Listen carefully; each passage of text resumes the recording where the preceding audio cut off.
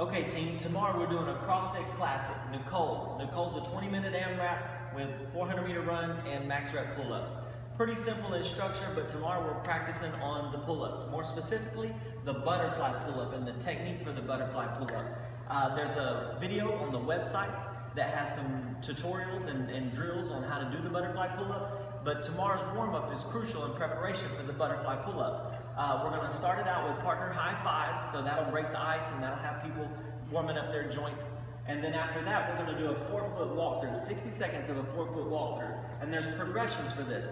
The 4-foot walkthrough, well first, the butterfly pull-up. When you do the butterfly pull-up, your hands will be a little bit wider so that it gives you more room to move through your butterfly, right? And a big part to the butterfly pull-up is the mobility in the shoulder, right? So creating an external shoulder rotation whenever you're on the bar.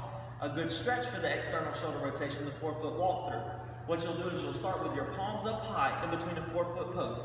And then from here you're going to step through and then come as far as you can. Their hands will drop. And then from here, when it looks like their shoulders are starting to roll forward, challenge them by having them hitchhike their thumbs back behind them. So as they come through here, now rotate the thumbs back. Rotate the thumbs back, right?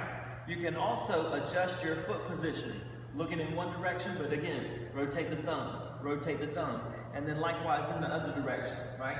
The purpose of this is that you're opening up the shoulder, and that's necessary whenever you're doing your drills.